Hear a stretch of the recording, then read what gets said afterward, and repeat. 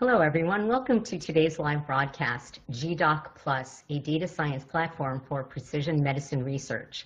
I am Judy O'Rourke of LabRoots and I'll be your moderator for today's event. Today's educational web seminar is presented by LabRoots, the leading scientific social networking website and provider of virtual events and webinars advancing scientific collaboration and learning. We'd also like to acknowledge the C&EN Media Group for help with programming and promotion of this event. We have a few important announcements before we begin. This webcast is designed to be interactive, and we encourage you to ask questions during the event. You can submit questions by typing them in the Q&A box, which can be found by clicking on the green Q&A button at the lower left of the presentation window.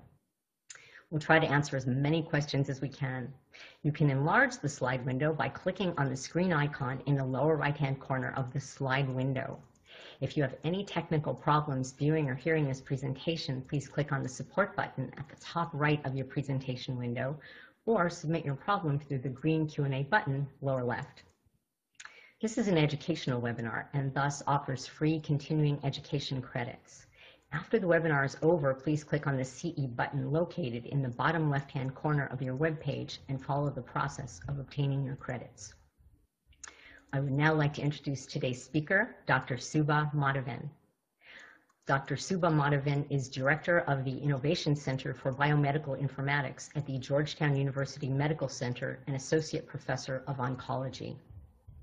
She is a world-class leader in data science, clinical informatics, and health IT, who is responsible for several biomedical informatics efforts, including the software development of the Georgetown Database of Cancer, GDoc, a resource for both researchers and clinicians to realize the goals of personalized medicine. And she co-directs the Lombardi Cancer Center's Biostatistics and Bioinformatics shared resource. If you would like more information about our speaker, please click on her photo image in the top right. The planners for this event have stated no relevant financial relationships. However, Dr. Kevin Davies did disclose that he is a scientific advisory board member for Pathway Genomics and is on the Speakers Bureau for Harry Walker Incorporated, and that neither constitute a conflict of interest. Please note that Dr. Madhavan has indicated that she has no relevant financial relationships relative to this topic. I will now turn it over to Dr. Madhavan for her presentation.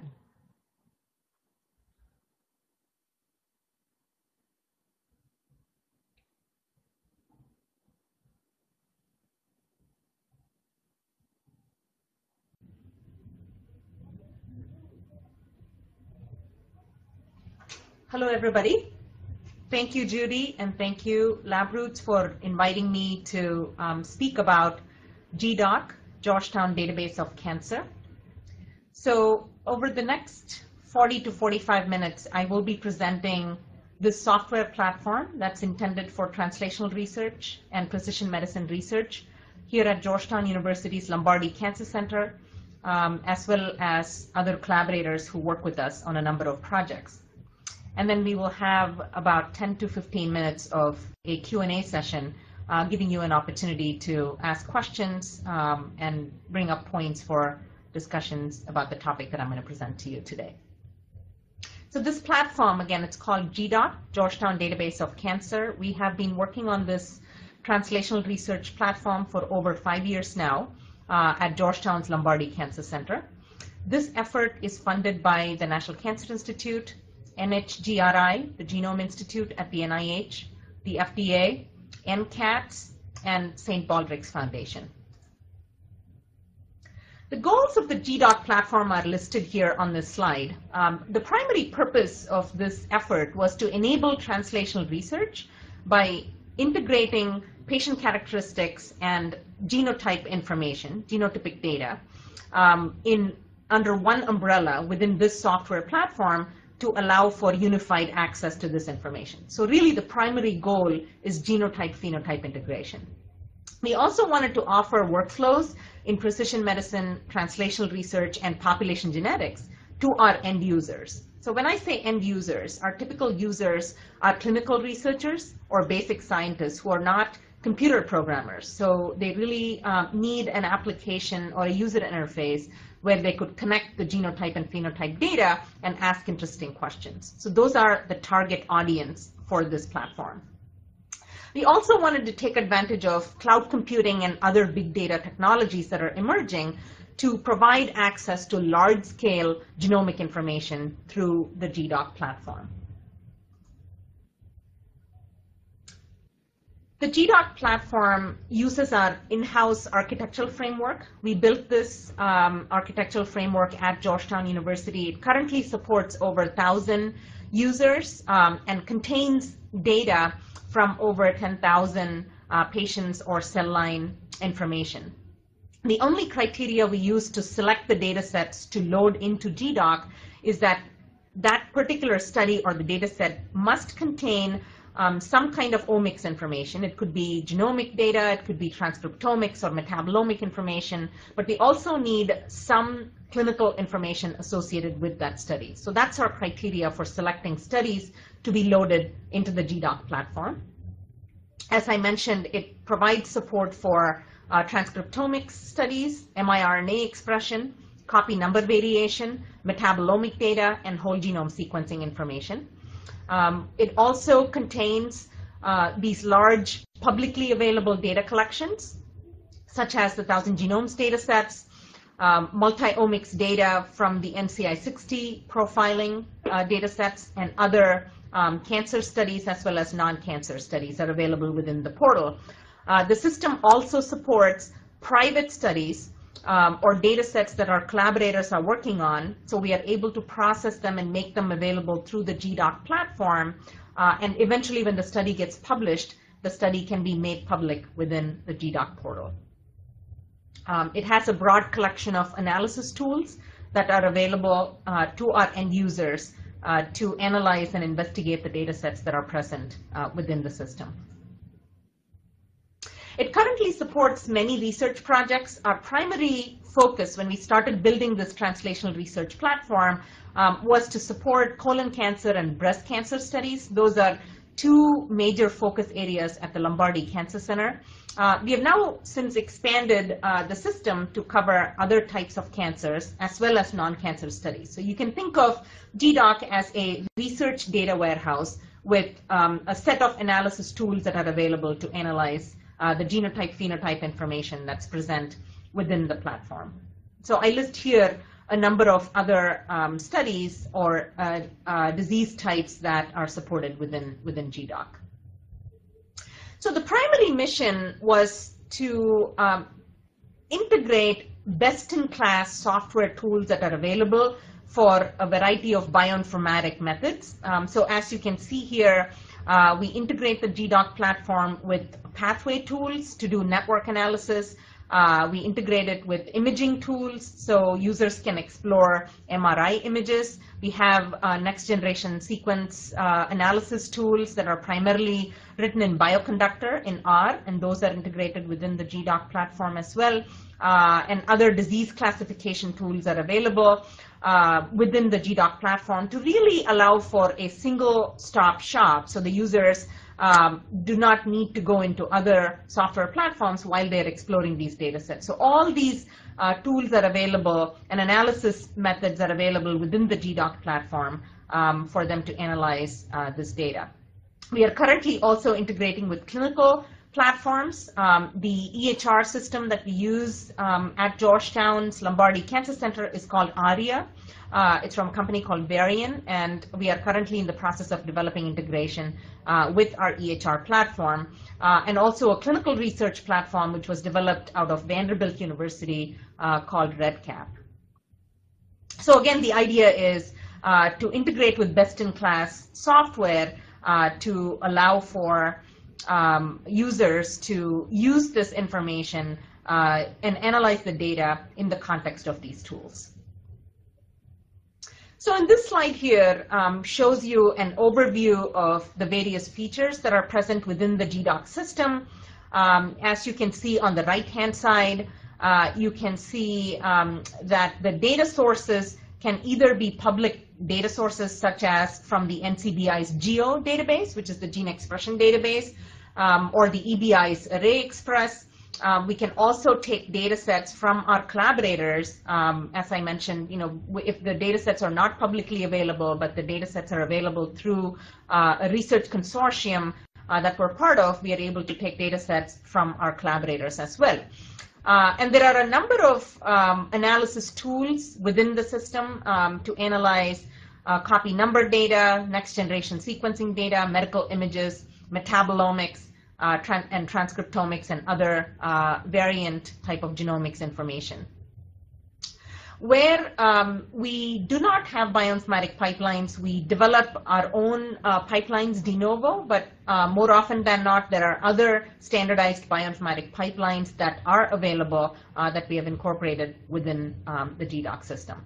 The data is stored in two different areas here. So when the data sets are large, such as large genomic projects, we end up storing those data sets on the Amazon cloud. So we use the Amazon's S3 bucket, which is part of the Amazon Web Services, to store the data, and all the analysis and the computes occur in the EC2 clusters within Amazon Web Services.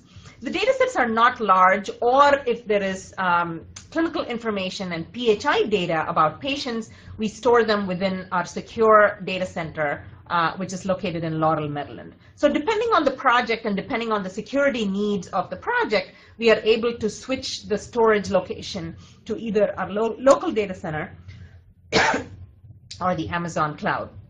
So once the data is populated within the GDoc system, there are a number of tools that are available to explore these data sets, and we also link out to other public databases so that the users could annotate the data sets that they are exploring within GDoc with information that's present in other databases. This is the URL for the GDoc website. So it's gdoc.georgetown.edu. We have over 1,000 users. This slide is not updated. I apologize for that. So we have over 1,000 users in the system, and we have about 10,000 patients or cell line data within this research data warehouse. So if you log into gdoc.georgetown.edu and register, you will be able to explore the publicly available studies. So here is a quick review of the cloud computing architecture that is in place to support GDoc. These are all AWS resources, so they're on demand. So we are able to call upon these EC2 nodes as and when there is a need to do high throughput computes. All the large data sets are stored within the S3 bucket. So typically we're able to connect with the genome sequencers. So in this example, I mentioned in one of my previous slides that we obtained data from Complete Genomics. We were able to connect directly with Complete Genomics' S3 bucket, so the data gets moved from US West Coast S3 bucket to the East Coast bucket, which was our bucket. So essentially the data gets stored in the S3 buckets, and then the EC2 nodes are invoked for various analysis.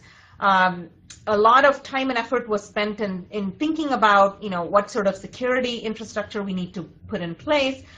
There's a VPC connection between the end users and the Amazon cloud, and there's authentication via the VPC for users to connect to the Amazon cloud cluster to access these data sets. So this is in the case of data sets when they're stored on the Amazon cloud. So in the case where they're actually stored in our local data center, there's a different authentication authorization protocol that allows users into the system. So here is a quick overview of the kinds of computes that are available within the Amazon platform.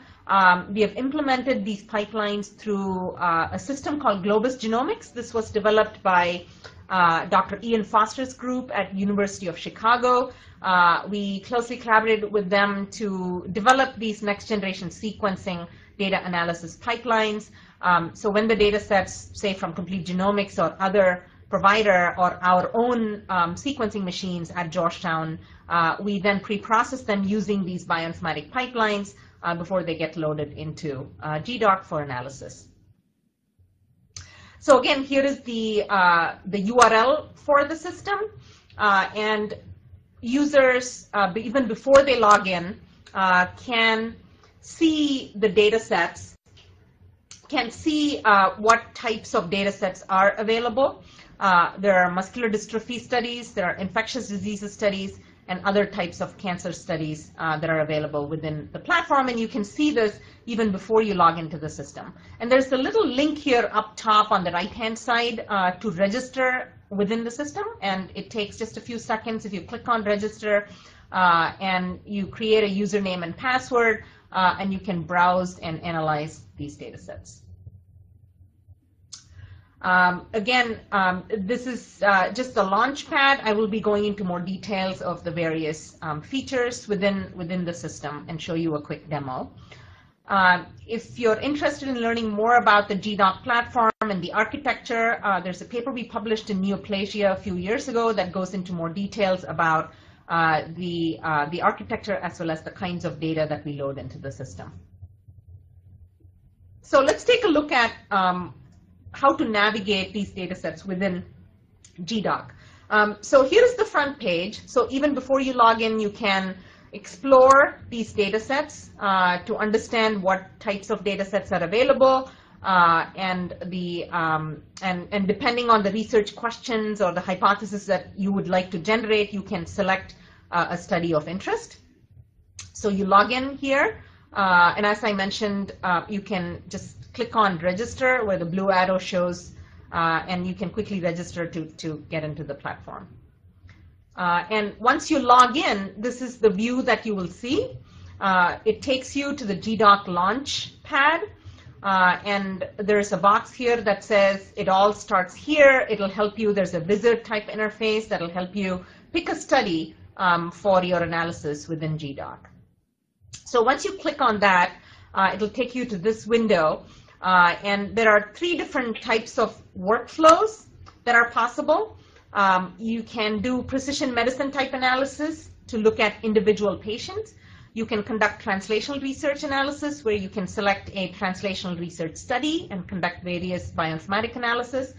You can also do population genetics type of analysis. So for today's discussion, I'm going to focus on translational research. And here I'm showing you a brain tumor study, which is the study that I want to select. So once you click on brain tumor, it'll show you the various types of studies that are available under the brain tumor category. You can click on more to learn more about this study that we are going to choose today. It's called the Rembrandt study. It was started and funded by the National Cancer Institute, and this data set is publicly available and published in a number of peer-reviewed journal articles. So that is the study that we're going to select for exploration within GDoc. So once you select the study, it then provides you with a menu of options. So you could search the gene expression data, or you could search the clinical data. The system will provide you with options depending on the types of omics data that are available within the platform. So let's say the study had proteomics or metabolomics data sets. Those will be listed here as well. So in this study, there is transcriptomics data and there is clinical information. And you could also invoke any of these analysis tools to look at, to analyze data within the study. So I selected on my previous screen that I want to explore the clinical data, and that takes me to this screen here. And you can use any of these menu options on the left-hand panel to further filter the data set. And here you can see these are the data elements that are already available as part of this study. So it's very study specific. So it'll only show you those data elements that are available for you to filter the data by. Right now I've chosen to look at the data by disease type. So recall that this is a brain tumor study. And here I have various types of brain tumors listed and the number of subjects that are present for each of those data types. So we have oligodendroglioma, 86 patients, astrocytoma, 170 patients, and GBM, 261 patients.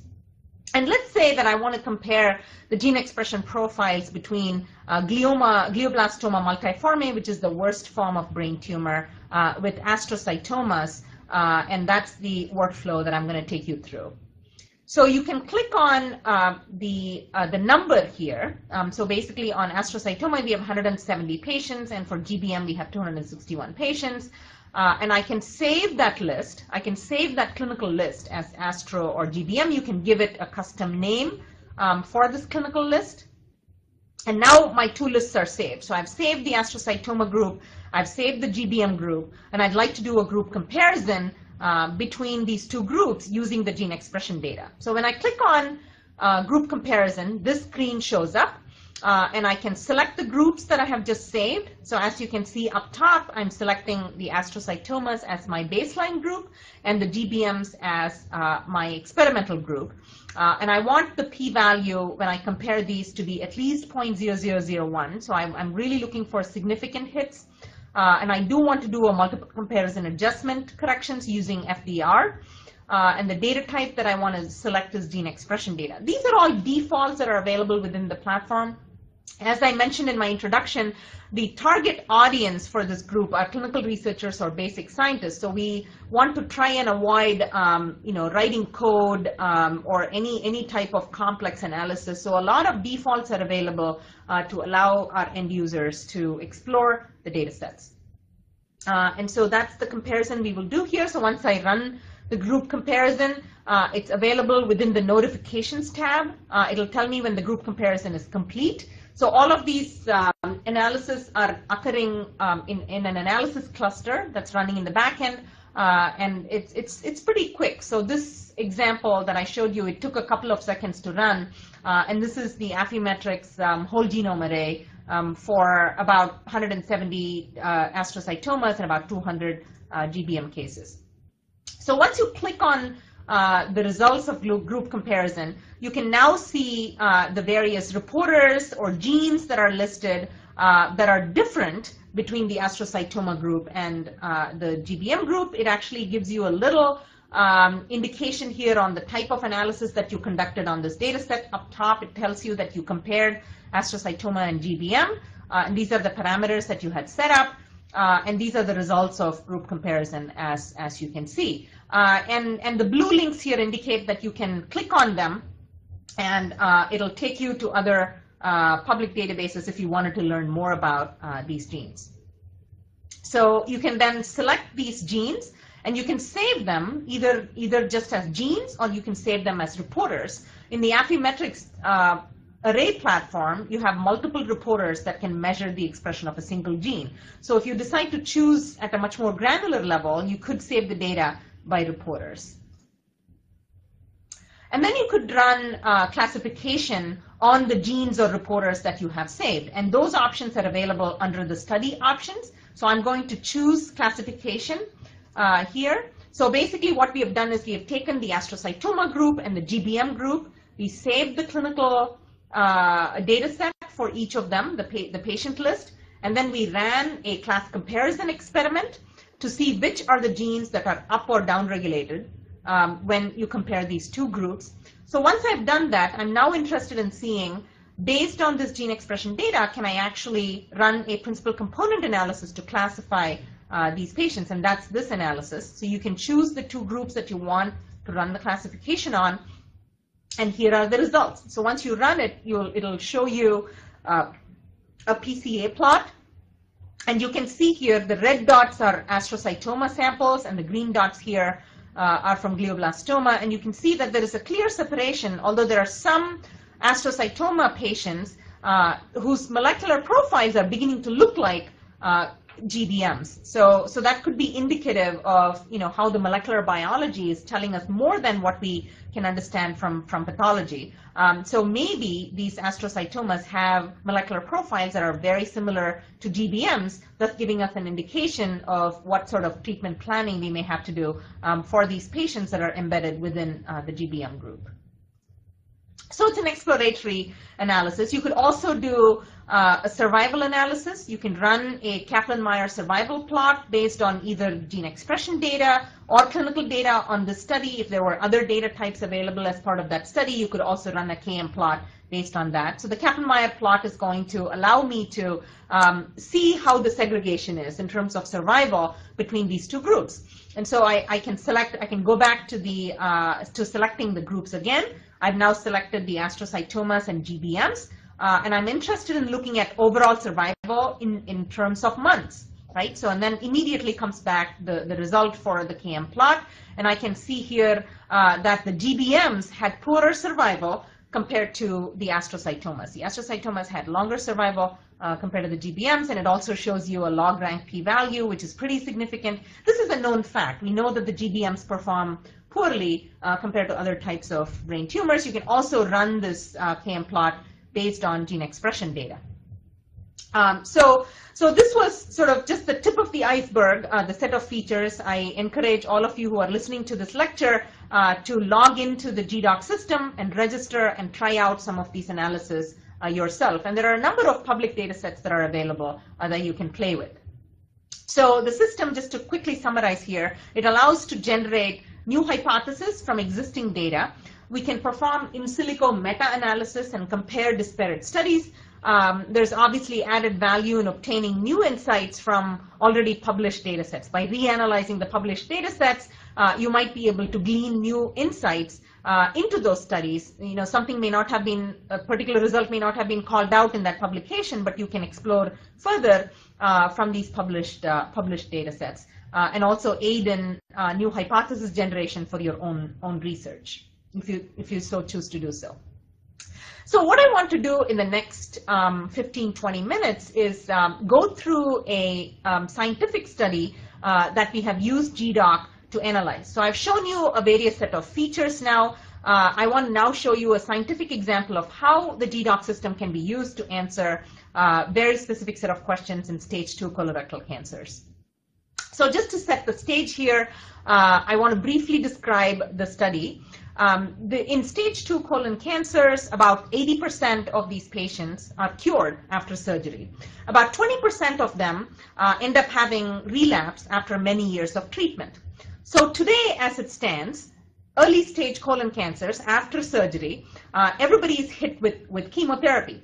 If we could, on the day of surgery, predict which patients may recur versus not, then we could titrate the treatments based on that information. So on the day of surgery, we want to know which patients are going to relapse and which ones not. We basically want to know which are just the 20% of the patients that we should treat, and the rest that we don't need to do anything because they're cured after surgery. So that was the primary hypothesis behind the study. Can we collect multi-omic data sets that can tell us which patients are going to relapse and which ones are not going to relapse?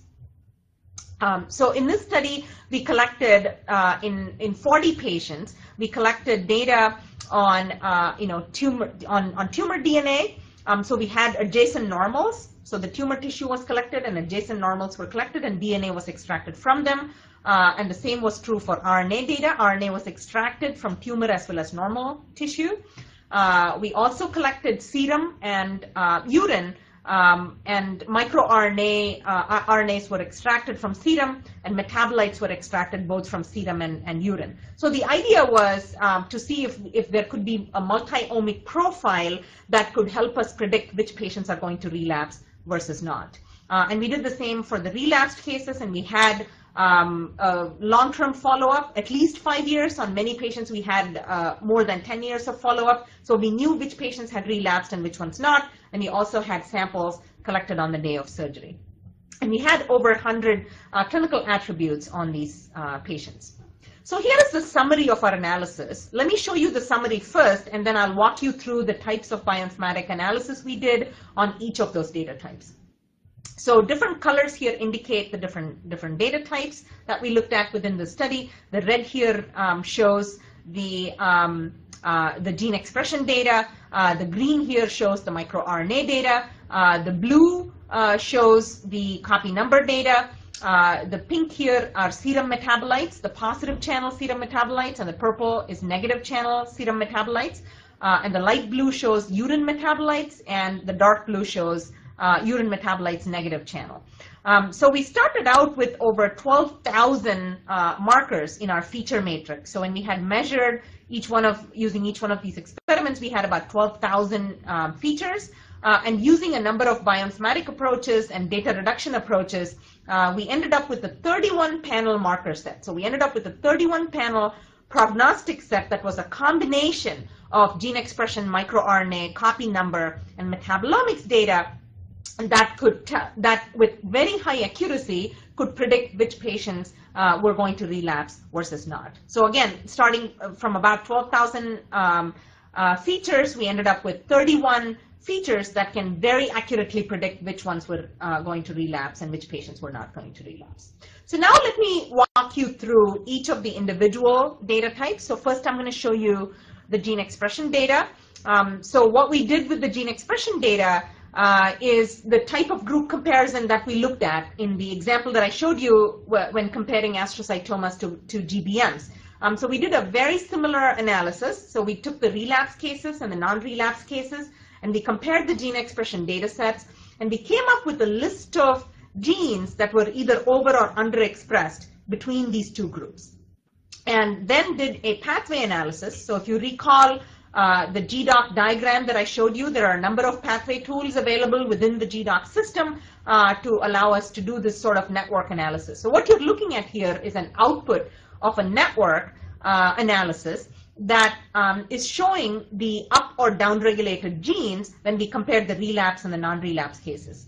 What was interesting from this analysis was all these genes that you see highlighted in yellow were all immune-related genes. So it was already beginning to tell us a nice scientific story. So when we compared the relapse cases and the non-relapse cases, we were beginning to see that the immune response genes, such as chemokines, for example, CXCL11, we also had CCAMs, we had CXCL13 that were upregulated in the relapse cases compared to the non-relapse cases. So it was beginning to tell us a very important immune-related story here. So we then looked at the copy number data and using GDoc tools to analyze which are the regions that were either amplified or deleted in the relapse cases compared to the non-relapse cases. And when we did an enrichment analysis of the regions, the cytobands that were either amplified or deleted, and we mapped them to what biological mechanisms those regions within the chromosomes may be involved in, again, it started to point us towards an immune response story. So there were amplifications or deletions in the T cell activation. There were amplifications or deletions in the immune response pathways. And this was, again, corroborating with our gene expression story. So that was the gene expression data. We then looked at a number of variants that came out. So this is through the next-gen sequencing data set. So we employed an exome sequencing technique. So basically, we sequenced all the human exomes in both the relapse as well as non-relapse cases. And this was a standardized pipeline that was used to process the next-generation sequencing data from the FASTQ files all the way through to VCF files. And also the copy number data sets can be analyzed using the exome data set. So here's a quick review of the pipeline that was used on Amazon Cloud to analyze this data.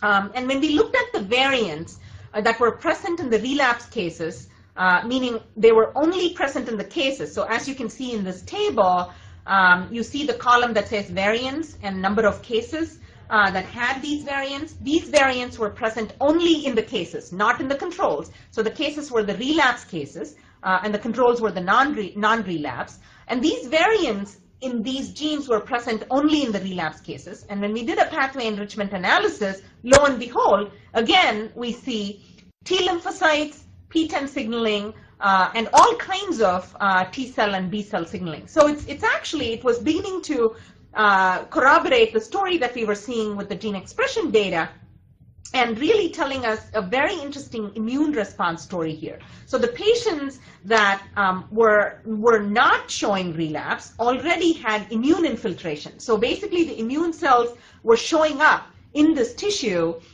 in the non-relapse cases. So in the patients that did not have relapse had very high infiltration of immune cells. So that led us to looking at do a pathological analysis. So basically look at the slides to see if we could say anything about immune infiltrates. And I will show you that in a second.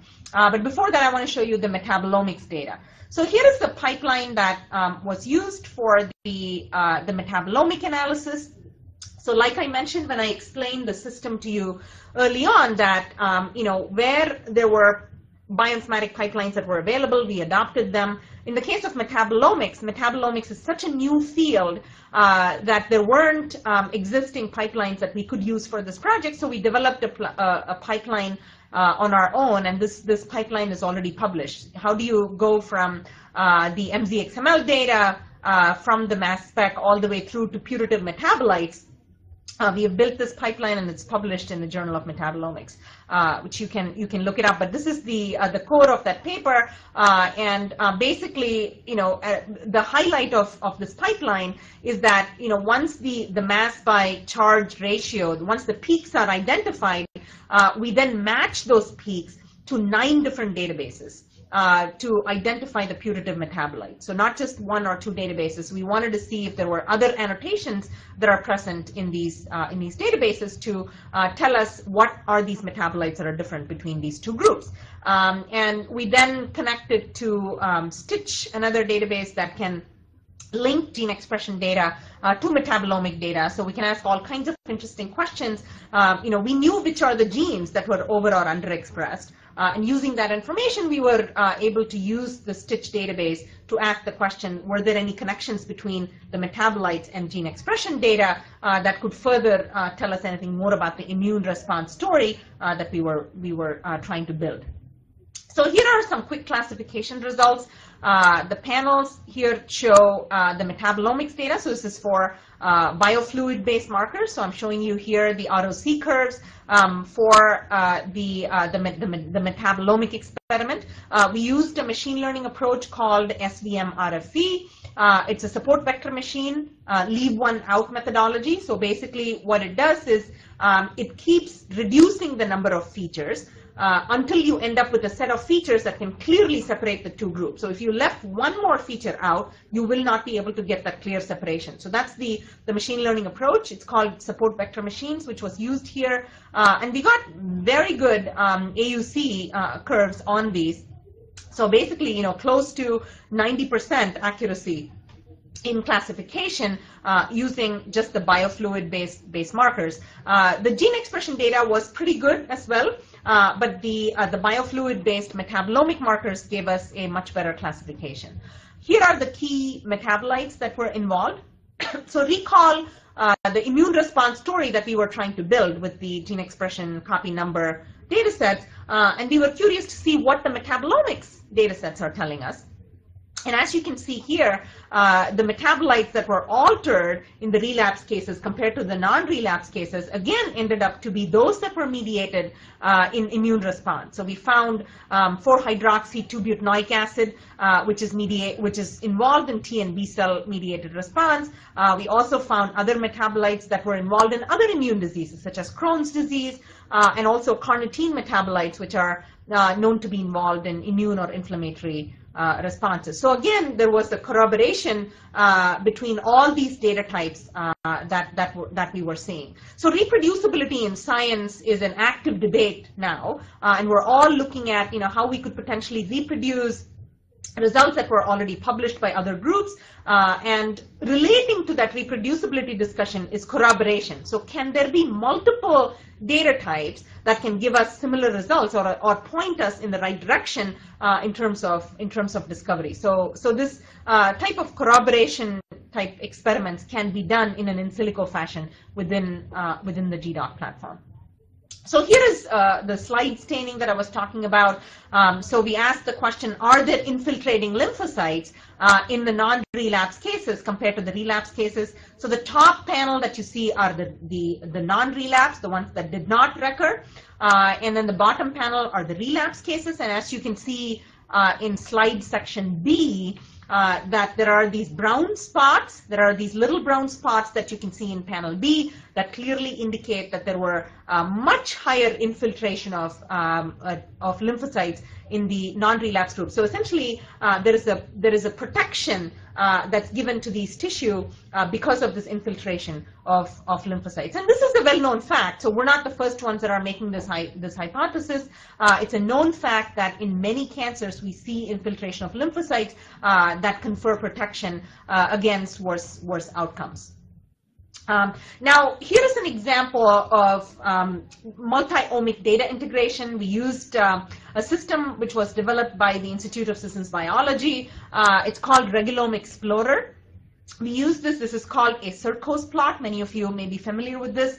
The Circos plot is a way to show a variety of genomic features on a circular plot like this, and you can actually map those features to individual chromosomes. So what you're seeing here are the features that were mapped to chromosome 1, to chromosome 3, chromosome 4, and so on, and the different colors here show the different types of data that we can plot on these data sets. So the primary purpose of the Circos plot is to see, are there hubs within the genome, right? So if you actually look at this Circos plot, you can see that there's a lot of activity in chromosome 3 and chromosome 4, for example, right? And chromosome 4 deletions are well known and well documented in stage 2 colon cancer. So the primary purpose here is to see where are the major activities so that we could hone in on those specific chromosomal regions. Okay. So once we look at the Circos plot and we see what are the features that may be involved, we can then, so what we are seeing here is just a network of those features, a combination of features that came out of the support vector machine analysis, and these different colors indicate the different data types. So the brown indicates here, these are metabolites. The blue ones are the gene expression data. You will recall the CXCL11 and CXCL13 from the network diagram that we were looking at. The red ones here are also metabolites. The brown ones are urine metabolites, and the red ones are serum metabolites. You also see some microRNA data. So this is now really bringing together all of the data types that were filtered for those features that were different between the relapse and the non-relapse cases, and you can see them in one view. And they are all inflammatory markers. So basically, you know, when you look up the biology of these individual markers, it's clear that there is an immune story that all of these data points are trying to tell us. So this is the end result, starting from about 12,000 features.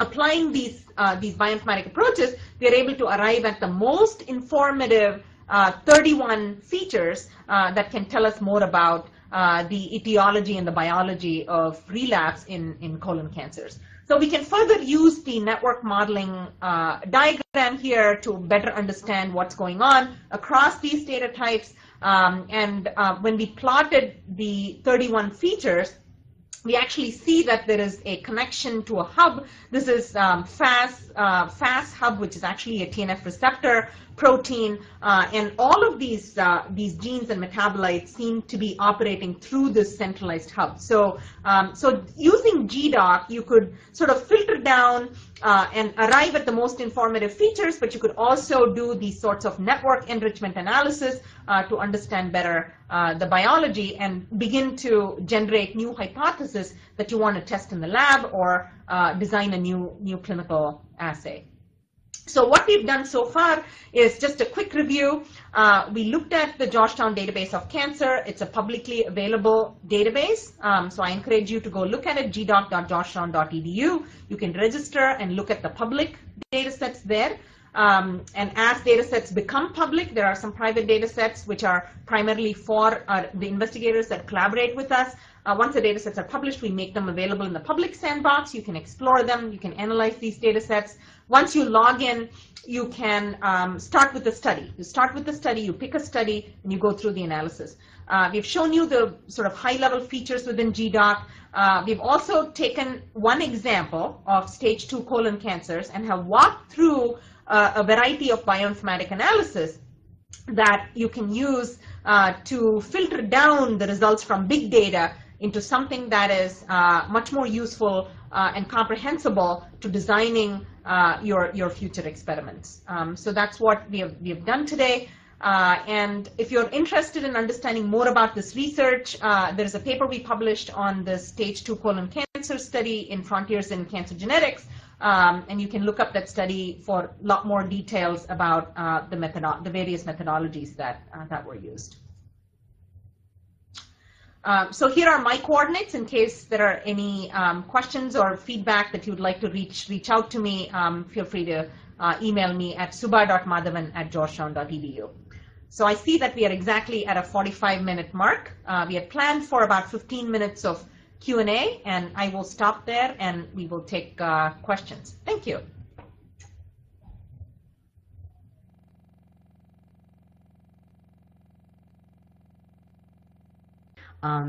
Thank you for that informative presentation. Before we get started on the Q&A, I would like to remind our audience how to submit questions. You can submit questions by typing them in the Q&A box, which can be found by clicking on the green Q&A button at the lower left of the presentation window. We'll try to answer as many questions as we can. And our first question is, were the metabolites measured untargeted, in parentheses, full change measures, or quantitative targeted measures? Quantitative targeted measures.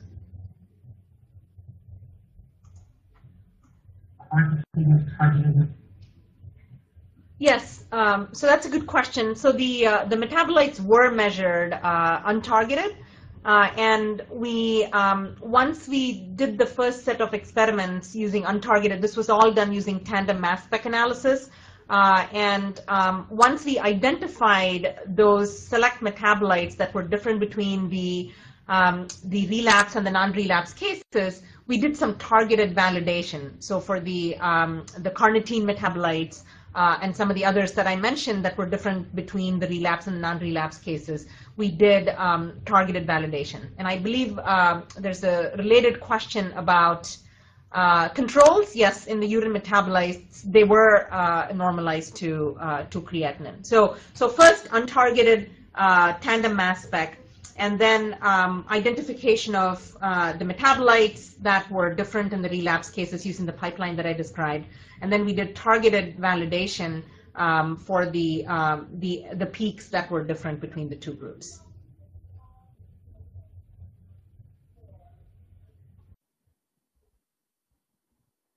So let me know if you answered the second part. It was a three-part question. Were internal standards used? Three-part question. Were internal standards used? Yes. So we used internal standards on the metabolomics. I think so we normalized it to other known metabolites when the untargeted metabolomics experiments were conducted, such as to creatinine. Yes, internal controls were used.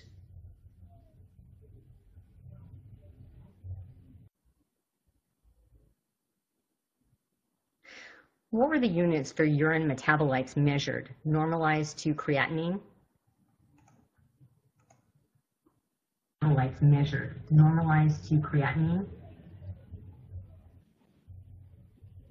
Yes, that's correct. These were all M/Z values. Those are the raw peaks that come out of the tandem mass spec assays. And once we use once the peak identification is done, then we match them to the 9 databases and identify the putative metabolites. But the units for the output from the mass spec experiments are just the M/Z values, basically, the mass by charge.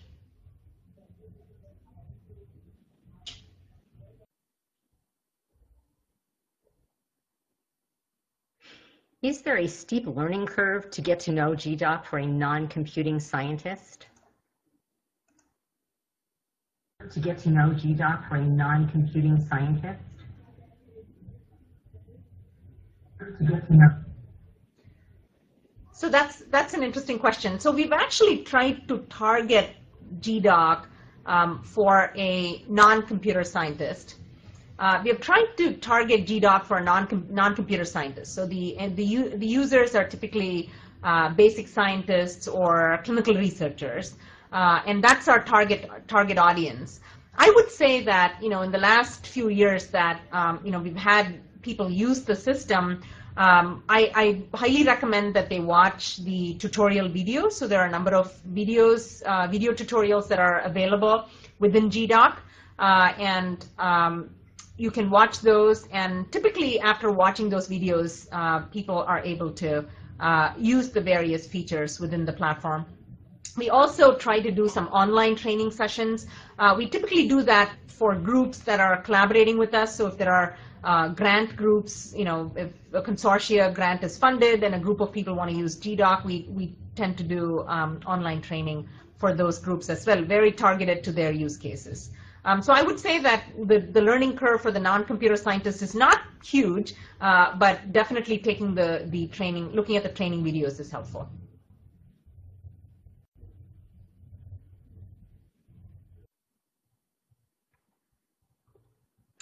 Another attendee asks, once registered, can we load up data sets to test run the system? Data sets to test run the system. Yeah, so currently the way the system is built, so the question is, can you load your own data sets to test run the system? So the way the system is built right now, you have to work with us to load the data. So there's no user interface to upload your own data sets. So there's a GDoc help email, which you can email to gdoc-help@georgetown.edu, and a team will be assigned to work with you to load the data. But we have to, right now there's no mechanism for users to upload their own information using the interface. But we are in the process of building that, and that would enable people to load the data themselves. And as you can imagine, with these data sets, the biggest challenge is mapping to standards and quality control. So we really want to control the data that goes into the system so that there's high quality data that's available to our end users. And we tend to prioritize the studies based on the funding that's available to support that study. So we typically tend to work with users who are able to work with us on a funded project. So we'd obviously prioritize their data sets to get those data sets into the system. And we then map them to standards and do quality control on those data sets before they get loaded into the system. So right now there's no mechanism for users to directly upload their data using the user interface, but you can contact us and we can work with you to load the data into the system.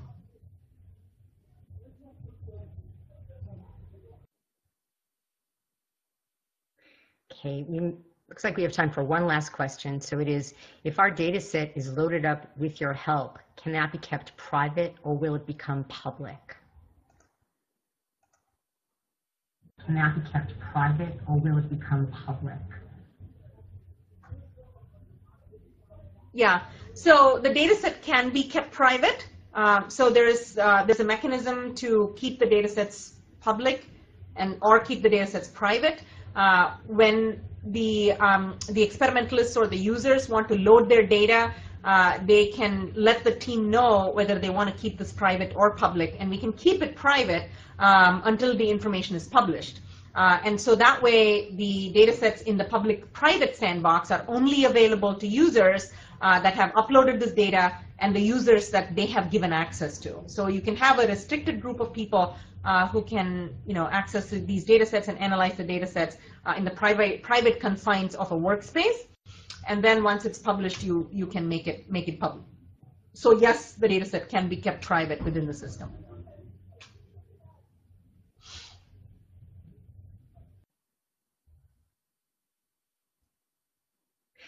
I would like to once again thank Dr. Madhavan for her presentation. Do you have any final comments for us today? Do you have any final comments for us today? No, thank you very much for this opportunity and a great Q&A session. I encourage everybody who is either generating data or doing translational research to go check out the platform. We are always looking for good input on how we could improve this platform. So any feedback there would be helpful. Thank you for your time and thank you for listening.